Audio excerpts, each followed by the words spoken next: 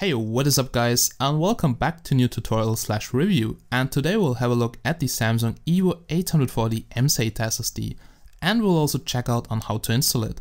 So I really needed a new SSD because my notebook got terribly slow with the old and full hard drive, and in this video I will also show you how to upgrade it on the MSI GE70-2OE. So let's get started guys. And to upgrade your notebook to an mSATA SSD, you just need a compatible notebook which got an mSATA slot. Then you need a screwdriver to remove the back cover, and it's mostly a Phillips head, but I would recommend to get a set because those sets are pretty cheap on Amazon or something, and maybe you will need it once again. And you also need an mSATA SSD.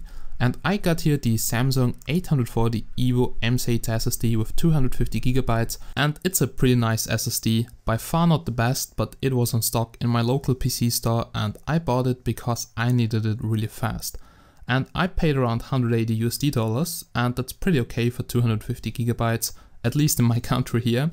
And yeah, now let's have a look at the Samsung EVO 840. Okay, so let's just do a quick unboxing on the SSD, and here we can see it's the 840 EVO as said before, but there are different versions of that SSD. So we got it with different sizes, different speeds, but this one here is the 250GB version. It was the cheapest one, and it got 540 megabytes per second write speed and about 520 megabytes per second read speed. So the speeds are pretty okay. Then let's have a look at the backside, and here we can see 3 years of limited warranty. So you get really good warranty time, and I'm not sure what limited means, but maybe I will find it out later. Then here we can see fast and evolutionary performance, and I think that stands for the 3GB TurboWrite buffer and the 512 megabytes of cache, which is really much. And it also supports the Samsung Magician software for SSD performance management, and that software is really cool, as you will see later. Okay, then now let's open it up and let's see how the SSD looks like. So there we go guys. And the first thing you will notice is that the mSATA SSD looks completely different than a 2.5-inch desktop SSD. It's much smaller, it doesn't come with a case, so it's actually just a board with some chips. And that little piece here can hold up to 250GB. So if you compare that with my thumb here, it's just as big as two of my thumbs, and that's really impressive. So such a small board can hold up to 250GB. And yeah, let's open up that plastic box and let's have a look at the mSATA SSD. And yeah, here it is, comes with the Samsung logo and all that stuff, but now let's get it out of the box and then let's have a look at the other things which we can find here in the box. So the SSD also comes with two of those stickers, and those say Samsung SSD activated, so you can put them on your notebook or on your desktop PC, but I got way too much of them. And we also can find here a user manual and warranty statement summary. So here you can check out how to claim warranty if your SSD breaks down. Okay, so basically that's it, and now let's have a closer look at the SSD drive. And here you can see how small the drive really is. So here on the left side we got a €2 coin, and on the right side we got the SSD. And the whole board is not much bigger than 2 or 2.5 coins. And the area here which holds the chips is not much bigger than 1 coin. And that area here holds 250GB. Also the power consumption is not that much, so it is rated with 2 amps at about 3.3 volts, and that equals about 6 watts or something, so that's the maximum power consumption. At the top you can see those holes, and those are needed because you have to screw it down in the connector. And you have to have a screw because the screw is not included, so maybe it's in your notebook. If it's not in your notebook, you have to find one. And here at the bottom you can see the connector. So you have a small side, then here you have a slot, and then you have a long side with more pins. And there you can see it only fits in one direction. So installing that beauty here to our notebook is actually really easy. First of all, please back up your data, because you may lose data or your Windows doesn't boot anymore, so just in case. Then remove the battery and disconnect the power connector. You should be able to do that easily here on the backside with those sliders. And then take your Phillips screwdriver and remove all screws which hold the back cover in place, and then just remove the back cover. And yeah, that's what I will do right now.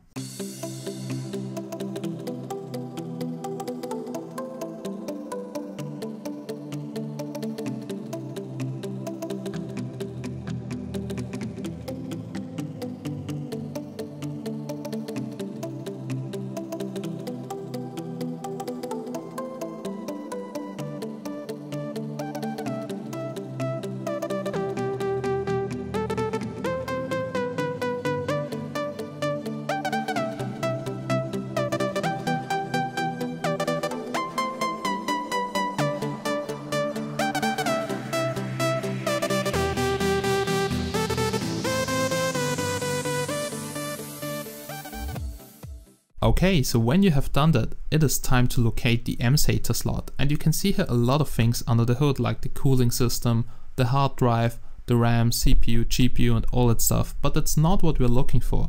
We're looking for those white connectors. And now you have to be careful because there are a lot of different connectors.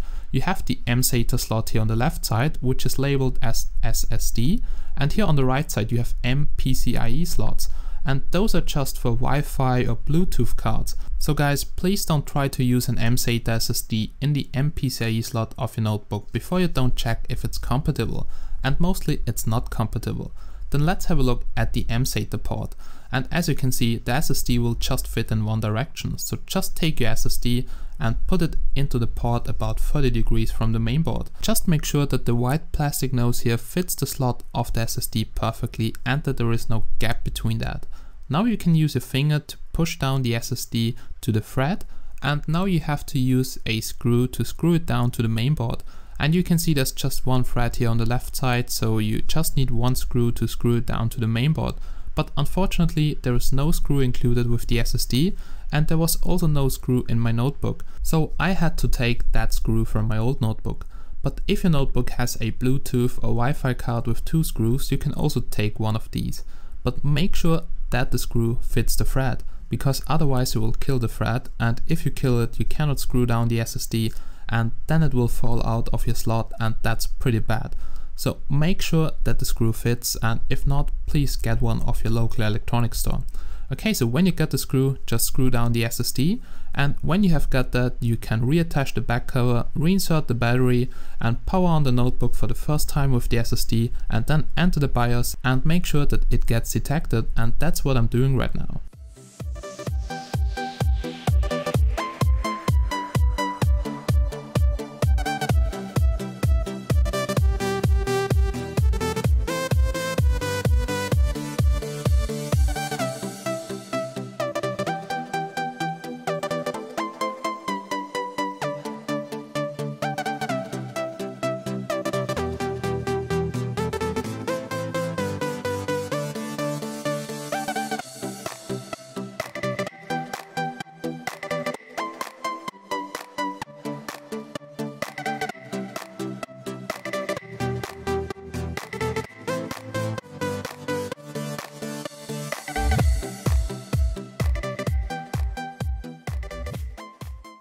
Okay, so now it's time to power on the notebook, enter the BIOS, and let's see if the SSD gets detected. So press the power button, press F2 or delete or maybe some other key, so that depends on your notebook, and do that until you're in the BIOS.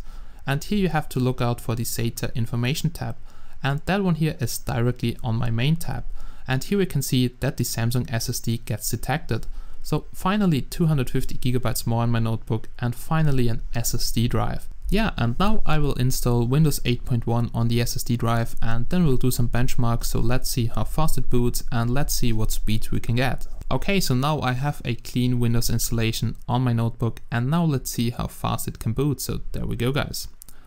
And let's see if we can get it under 10 seconds, then it would be like on a MacBook.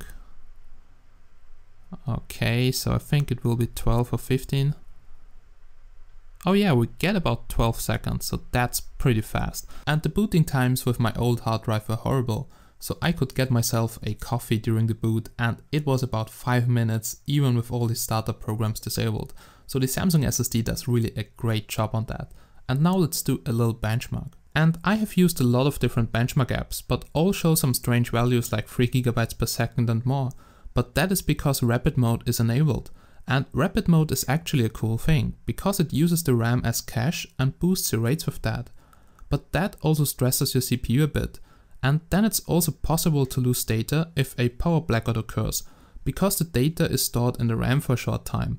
But you can get some performance improvement. And the rates without rapid mode were much lower, so I get about 510 megabytes read rate and about 500 megabytes of write rate, but that's without rapid mode. And here you can see the values with rapid mode. And here I get 3.3 gigabytes per second for read and 3 gigabytes for write, but that's just because it's RAM cached. And also with those insane rates, you just get a few % more in gaming performance, so you really have to check out if it's worth it, because you also risk data loss. And yeah, now let's check out the Samsung SSD software. And here we're now in the Samsung Magician software. So here you can see your drive health status. So as you can see, it is good right now. You can also see your total bytes written because there is a limit. It's set to 80 terabytes or something. Then the SSD is mostly broken. Also, this tool tells you if there's something wrong with your SSD or if there could be performance improvements. And you can also see you can switch it between different modes. So if you want low power consumption, you choose maximum reliability, or you can choose maximum performance. We also got your firmware update, OS optimization, and here at the bottom we also got rapid mode, so you can boost your rates here. And I also got an Intel SSD and it got a similar tool. But the Samsung Magician software is definitely better because you can do here a lot more things. Okay, so basically that's it, and now here comes my conclusion about the Samsung 840 EVO. Now I have to say the Samsung SSD does a great job. It was not the cheapest one, so there are also SSDs for $40 less, but I'm not sure if the quality and the lifetime is the same on these.